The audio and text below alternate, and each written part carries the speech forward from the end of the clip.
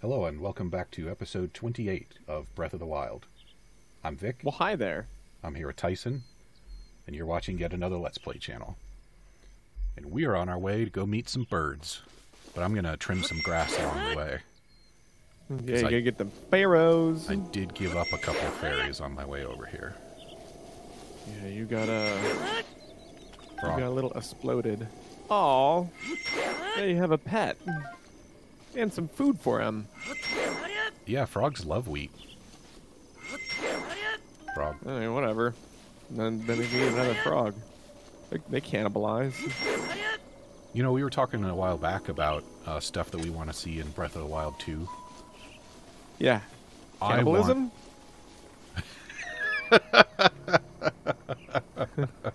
That would be an interesting twist.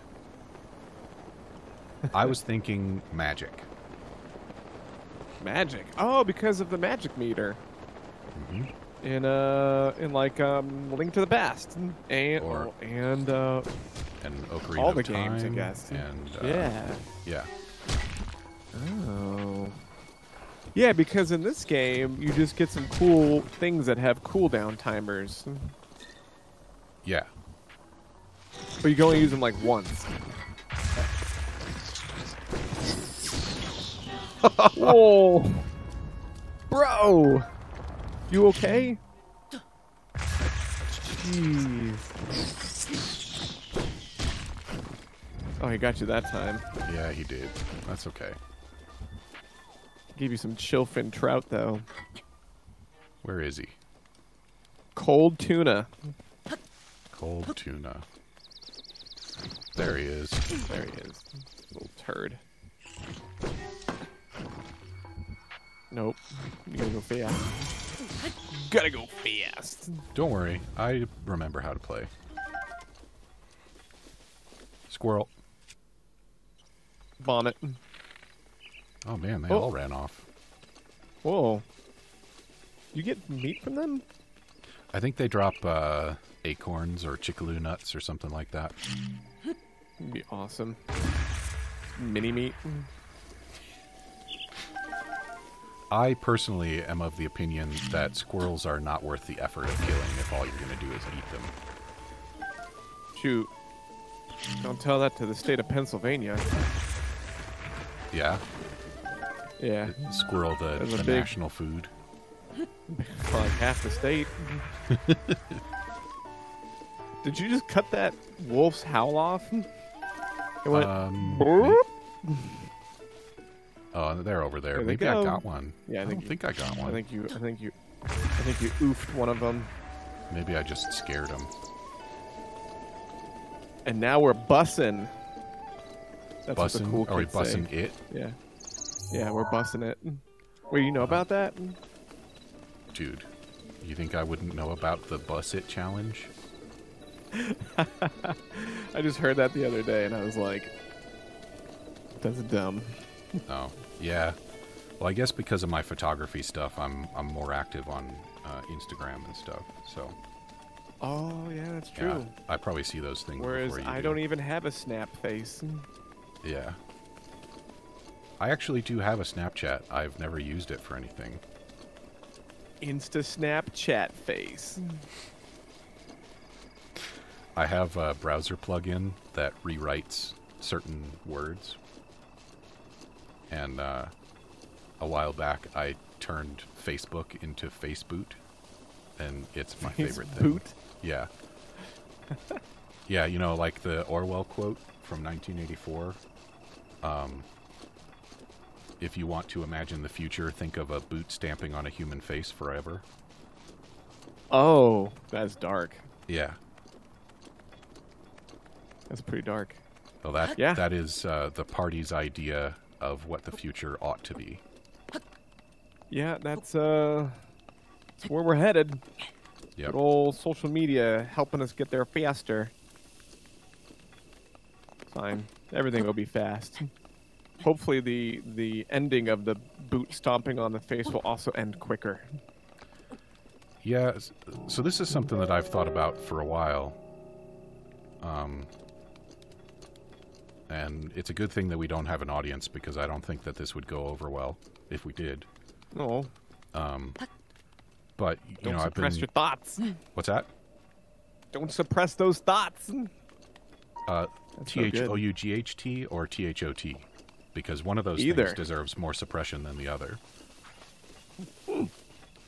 And there's another thing that wouldn't go over well with an audience if we had one. So, you know, lots of people have been talking about the fall of the Republic and whether we're experiencing it. And gotcha. The thing that I've been wondering for a while now is, where the hell is the shrine that goes with this stable? It's gone. Maybe it's just the one in Rito Town. Oh, okay. But anyway, the thing that I've been wondering is, like, sort of along the lines of the premise of Foundation and Empire. Have you read that? Fountainhead or Foundation and Empire? Foundation and Empire. No. Is that another George Orwell? No, that's Isaac Asimov. Oh, Asimov. Oh, no, I haven't seen that. I haven't read that. So Foundation and Empire is this far future sci-fi. And the idea is that this obscure mathematician discovers this field of statistics that he calls psychohistory. And basically the idea is that although it is very hard to predict specific events that involve specific people, for example, it is much easier to predict the broad strokes of the future. And the bigger the thing you're trying to predict, the greater confidence you can have in it. And so he lives in this world where there's this empire, this Earth empire, that spans like thousands of worlds.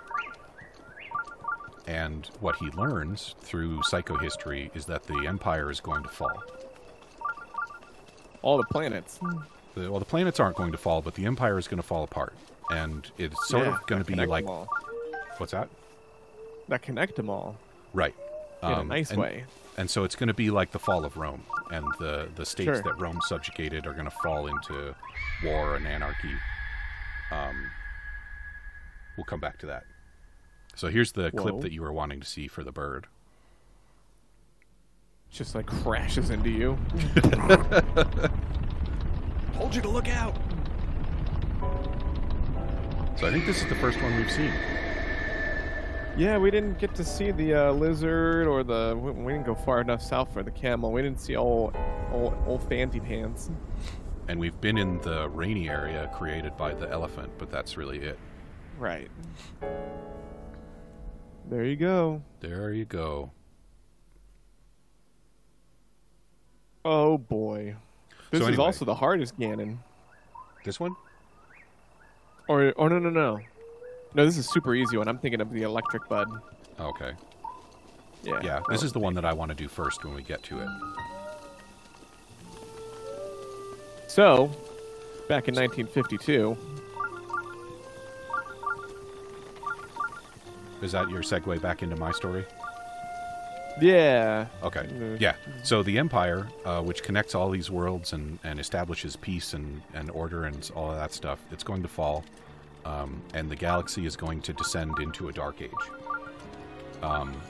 And so he goes about trying to figure out what to do about it. And the first thing that he learns is that he can't stop it.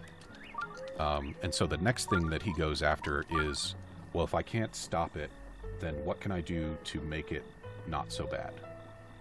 What can I do to make sure that the next empire rises quickly, and that all of this important knowledge isn't lost, and so on and so forth? Hey! Okay. And so that's what I'm wondering about the fall of the Republic that people say is happening right now. Is it going to be a rapid fall and a relatively rapid rise? Is it going to be a slow decline and a long dark age? You know, what follows, and what will the subsequent world look like? Because my preference is that democracy and freedom and all of those good things if we're going to have to lose them for a while, I'd like to have them back sooner rather than later.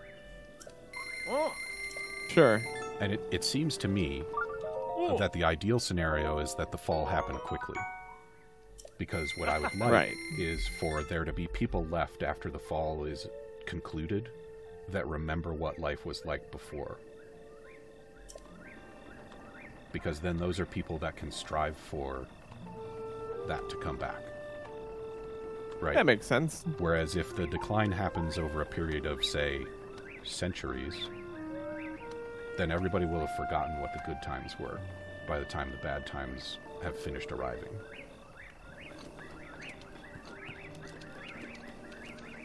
Very cool. Yeah, it makes sense. Rip the Band-Aid off. A lot better than the slow peel. Yeah. I think the unfortunate thing about that is I think a fast fall is necessarily a violent one. Right. Oh wow, there's a lot of stuff that came out of that show. What show? I mean, that book. Oh, A lot of yeah. stuff came out of it.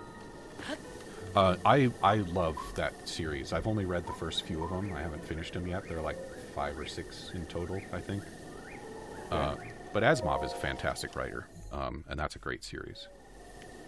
Yeah, he did a few.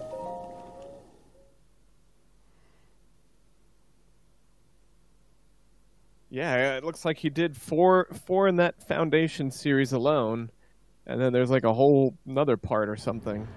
Yeah, so he wrote another series, Robots of Dawn. Oh.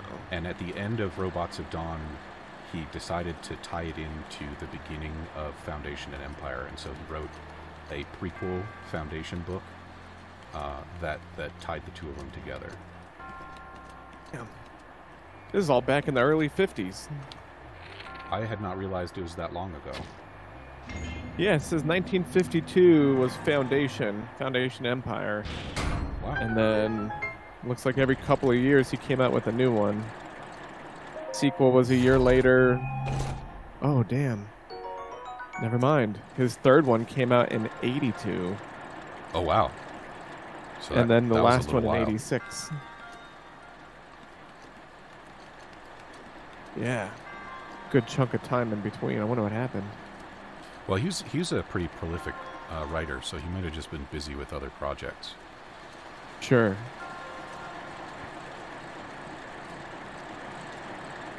Okay, so there's a lot going on this one. Oh man, yeah, this is the one where you've got to like figure out the pattern to line up so you're turning all the dang fans. Right. I broke a hammer on this, which pissed me off. Why didn't you Because just I didn't use want to bombs? waste arrows. I don't know. So I'm thinking we gotta do this one. And that can turn all of those. And then maybe we'll turn this one twice.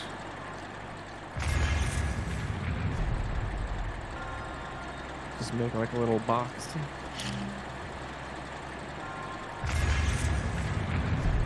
And we get those. And that gets those. And then we can turn this one. Gonna have to go the long way around. That's okay.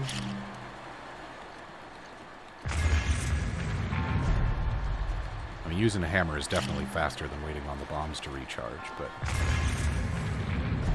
seeing as how weapons are a precious resource. Right. Okay, this is not gonna work. No? No. Turn that one. Yeah. What do you have left? See, we got one on either side of this fan. There's just two. Yep. So Maybe you need like an aerial instead, view. I'll do this. And then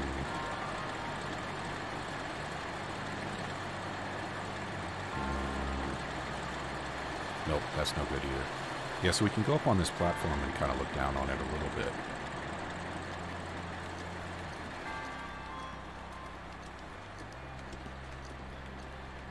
It's not perfect. Oh, I've figured it out. Yeah? Yeah. Yeah. Lay it on me. So that one's good.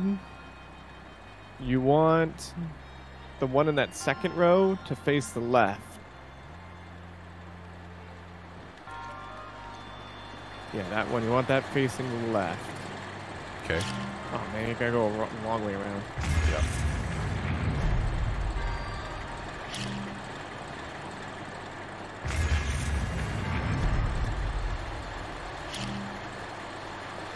Whoa.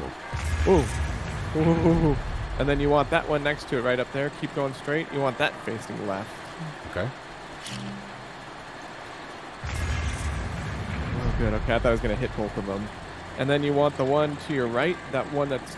Yeah, you want that guy facing down. So you got to go the long way around again. Okay.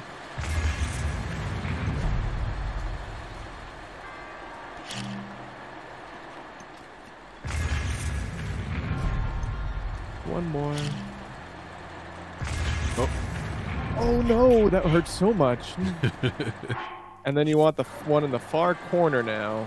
So just go straight down, have that guy turning back towards the left. Okay. Oh, so many long ones. Yeah. And that'll do it. Sweating bullets.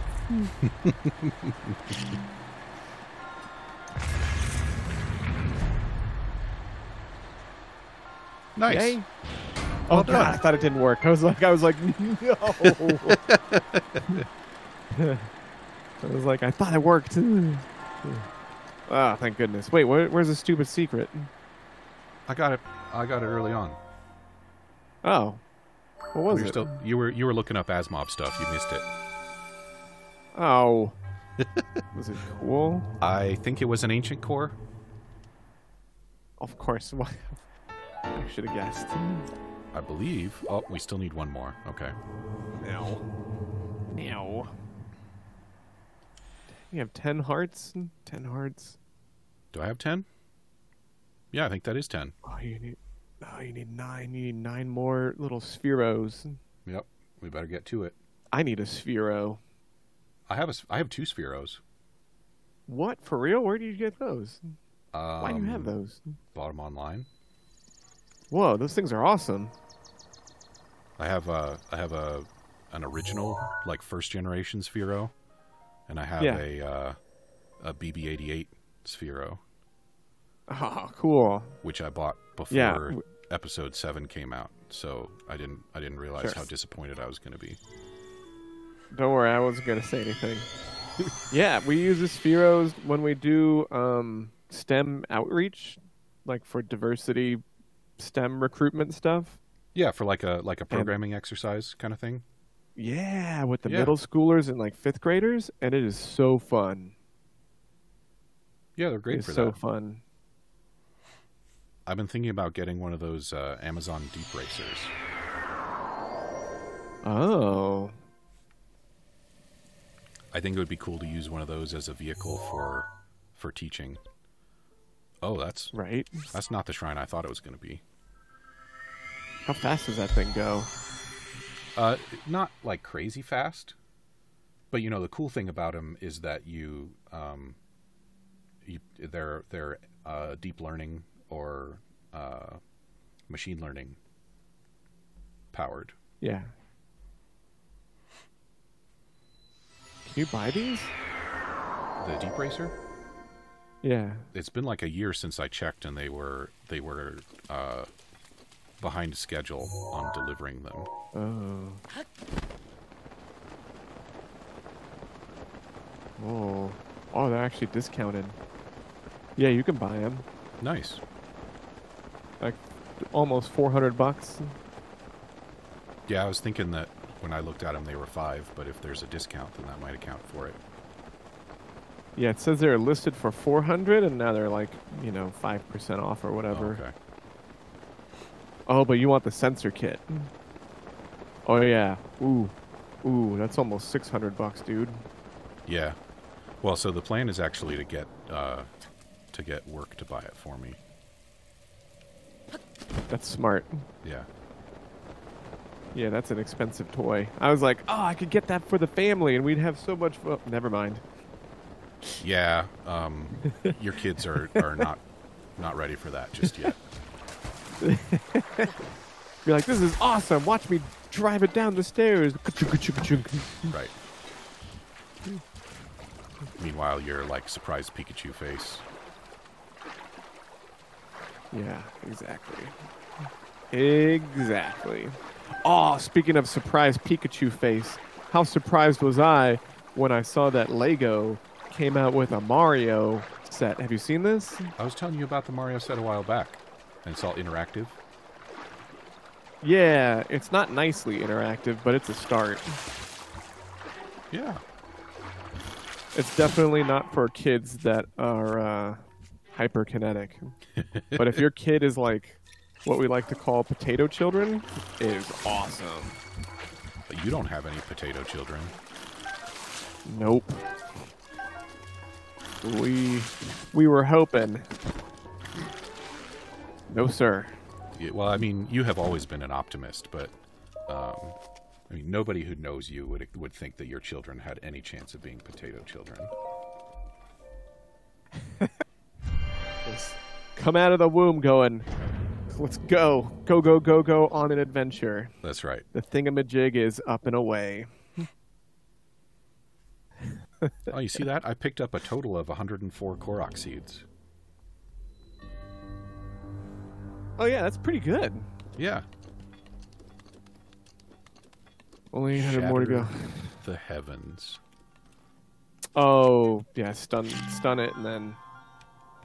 Oh. Oh, I didn't see that was a little tube. Oh, don't get too close.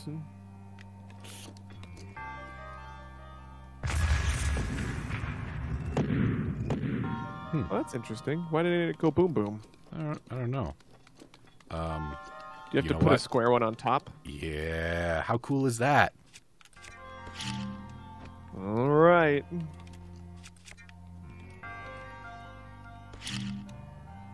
I was going to say, a certain someone on Mario Maker would have taken him like 2 episodes for this. Nice. So now you got to launch yourself through. Yeah. Right? I wonder if this one's going to hurt us. Man, I hope so. Here we go. Yeet. Oh no, you're good. Get a quick little recon. Ah, oh, damn it, there it is. The one direction you didn't face. Of course. All right, it was to the right, right? Yeah, yeah. So this always gets me when people say right. I've been real careful about that. Getting ankle surgery. And my surgeon's this like complete joker, which completely stresses me out. He's like, yeah, we haven't had a successful one of these yet. Maybe we'll be the first. like as I'm going under. And so it's my left ankle that he's gonna be cutting on. And he scribbles on my foot. He says, left. And he is like, is this right? And I was like, no, it's my left. He's like, oh, it's your left, right? And I was like, he's like, got this half smile. I'm just like, he totally knows he's fucking with you too. Don't like it. Don't like it. Do you remember that we had a dog a while back that bit my mom's face? Yes. So the dog chomped her, and she's got puncture wounds on both sides of her nose, right? Damn. So she goes to, I can't remember if she wound up in urgent care or the emergency room. But you know, one of those is a place that she wound up. And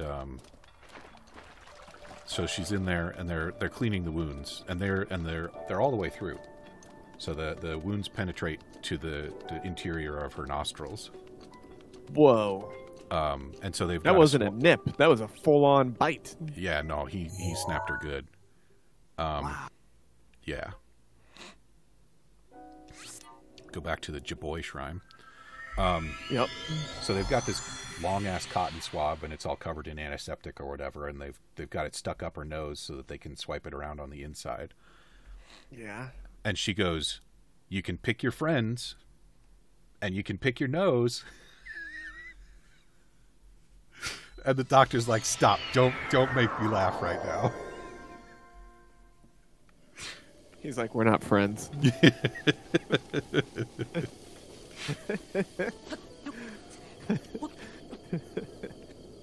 Oh, wow. That's pretty hardcore. Jeez. What happened after that? Well, they put the dog down. Really? Well, I mean, what do you do with a dog that's bitten somebody on the face? Yeah. You know, No, I like- mean, yeah, that's right. Wow. Dang. What was the lead up to that? Like, why? So, that dog was an English Springer Spaniel, Okay. and Springers, especially the purebred ones, are occasionally prone to this. Apparently, it's one of those overbreeding kind of disorders, and it's called Springer Rage. Is it the brain growing thing? I don't remember. But it came completely out of nowhere. You know, Yeah. my family is one That's of what those. happens with pit bulls. Yeah. So my family is one of those where your dog is a part of your family. You know, the dog doesn't stay outside. The dog doesn't stay in a crate. The dog stays in bed with my parents. Yep. And so they were going to bed one night, and the dog was like curled up against my mom, and she leaned over him to turn out her reading light, and he just snapped her right in the face. No warning, nothing. Damn. Yeah. Dang. So they always kind of suspected that it was Springer Rage because it was totally out of character for the dog, and it was totally without warning. Right. But you know, it's one of those things like how do you confirm or disprove that hypothesis? You don't. Yeah, you just wait for the next, incident, Yeah. and no one wants to do that. And in that case, they didn't. They were just like, No. well, this one's broken. Right. Yeah, that's what happens with pit bulls. So they're so inbred because everyone loves them for all the wrong reasons. They actually are smaller than normal if you get an inbred one, but their brains grow to the normal size, and so your skull is hardened, and then your brain keeps growing, and more often than not, they just like lose it. So it's like intracranial pressure. Yeah. Oh yeah, and they just like pit bull rage, and they just go wild. And so that's why you'll hear these stories of like, we love our pit bull, our children play with it, and then one day it just went crazy and like attacked the whole family. That sucks. Yeah, I mean, and those are mighty dogs. That's the thing, right? Is like I've met several pit bulls in my life, and all of them have been very sweet, friendly dogs. Oh yeah, big time. But they're bred for fighting, and they're strong, They're beefy. Yeah. And so when they go bad, they can do a lot of damage. And it sucks that it happens because they are wonderful animals when they're good dogs. Yep. Yep.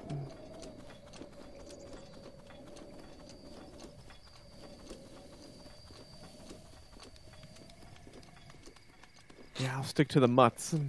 That's what it will get. Our next dog on the docket is no breed. Give me the ugliest, goofiest looking mongrel that's in the pound.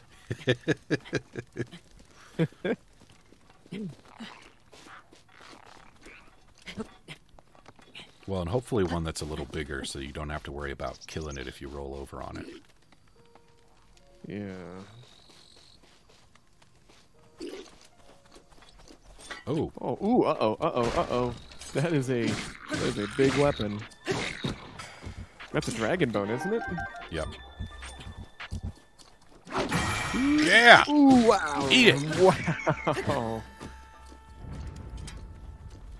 Nice. It's so satisfying Nice. when you get those.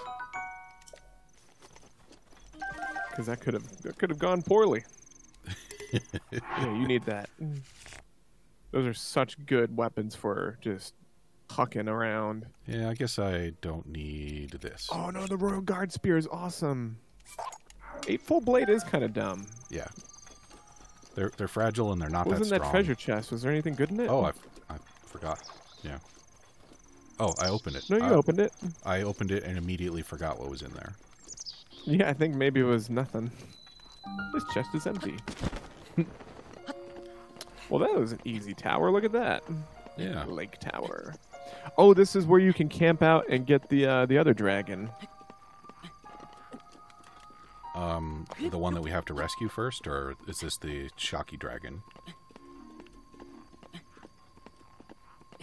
I couldn't tell you. Probably is the electric one. Yeah. There's Naryu, Drenal, and the other one. Well, their names are based on Din Furore and Oh, Nehru.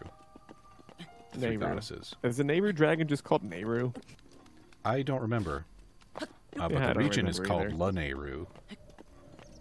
Oh, Mount Lanayru. Yeah, so maybe it's the Lanayru dragon. I don't know. Yeah. We'll find out in one of these episodes. The Episode 213. the electric Calling dragon it. is Farash. Ah, Farash. There you go. Nice. Dinral, Farash, and And something Naryu. yeah. Man, you got this one good. Moving and a Nice. grooving and a grooving and a moving, etc. Well, you know what time it is. Really? Already? Yeah. That we don't went play fast. around. Actually, we only play around, but Yeah. Yeah. That is exclusive to what we do on this channel. pretty good. All right. Well, that was a nice little episode. Hell yeah. I like it when we accomplish things.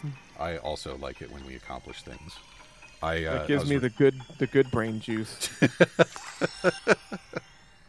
I recorded an episode of Control last night, and I wound up converting a couple of sections to fast forward because it was just like me doing the same thing over and over again. Oh no. And I decided that I didn't really want to just have that be the whole episode. Yeah. Okay, so that's it for episode 28 of Breath of the Wild. Come see us again for episode 29 and more shrines and more towers, and I think we're due for a heart. Hell yeah.